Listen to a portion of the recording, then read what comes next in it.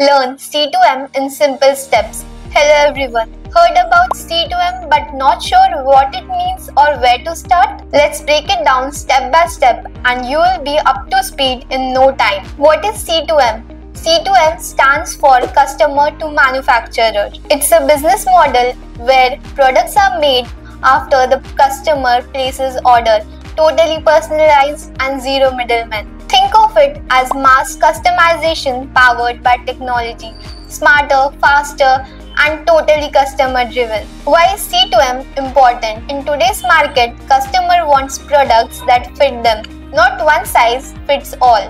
C2M helps manufacturer cut cost, reduce waste, and deliver exactly what customer wants. So, how can you learn C2M in simple steps? Step 1. Understand the workflow from order to design, manufacturing, and delivery. Learn how customer data flows directly into the production system. Step 2. Learn the tech behind it. Familiarize with tools like ERP, CRM, and other smart factory platforms. Automation and data analytics are key drivers here. Step 3. Explore real-world use cases. From custom clothing to electronics, companies like Xiaomi and Nike are already using C2M. We will walk you through real case studies. Step 4. Start small. Use simulations or low-cost tools to practice workflows, like using a simple product configurator linked to backend system. Whether you are a business student, supply chain professional, or just curious about the future